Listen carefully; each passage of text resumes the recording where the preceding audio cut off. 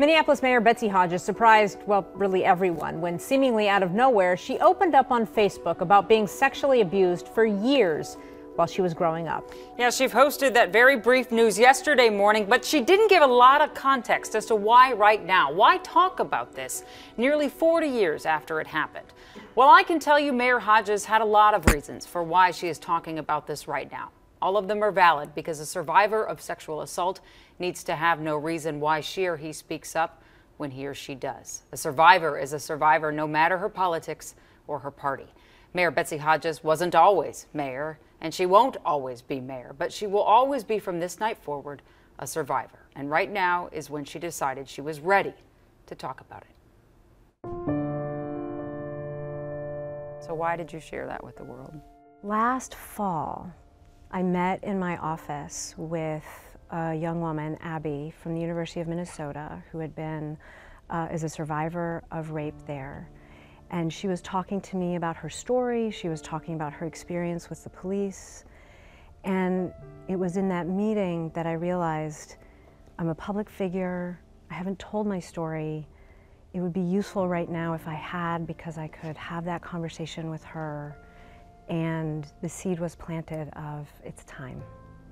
It's time to talk about it. Because you're the mayor of Minneapolis and you are running for re-election, there are those who will say this was politically motivated.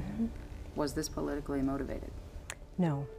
It was born out of a lot of years of healing and the increasing understanding, the increasing feeling of it's time to talk.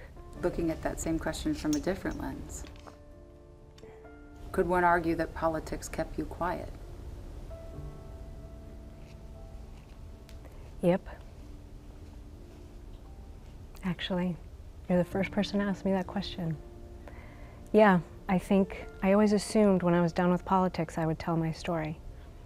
And that I would be able to be of service then. And I just couldn't wait. It just got to be too big and too important. Yeah, if I hadn't gone into politics, I think I would have been very open about this a long time ago. But I knew there would be blowback. I knew there wouldn't be a good time. And you know what? There's not a good time. There's also not a good time to be the survivor of sexual assault. So Rena, you and I have talked about this extensively. The why now question, I don't know that we're going to satisfy everyone with each answer that we can give, but it was her now. Her right now is when she wanted to do this. And that should be good enough. And that should be good enough for people. She was very clear with me, too, that her family and friends have known this for 30 years. She told her family shortly after, in the years after it happened. And she has had support privately in that way. But that she kept having people come into her office, like Abby, and talk about sexual assault in Minneapolis. She has meetings about combating sex trafficking with the Super Bowl coming up.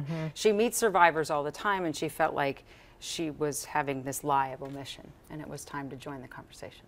Easier, or seems less disingenuous when you can actually talk to someone about your own experience when they're coming to you about something, surviving something like this. It's kind of a kinship that you have with someone else.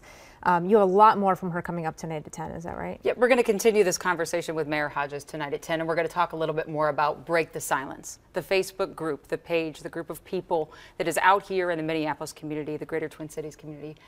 And they are a place where you can break your silence if you so choose. And that's why Mayor Hodges did it in that way first before she came here to KARE 11 to talk to me today. And it's interesting because she made the point that there's no good time. And especially when you're in a political office, someone's always going to accuse you of timing. And so and she's right. There's no good time. And it's just there's no good time to be a survivor. But she is one now. And she is pushing other people to be able to speak freely and openly. And that's a good thing. Right. Because the other question is, when would you like me to talk about this? Right. Exactly.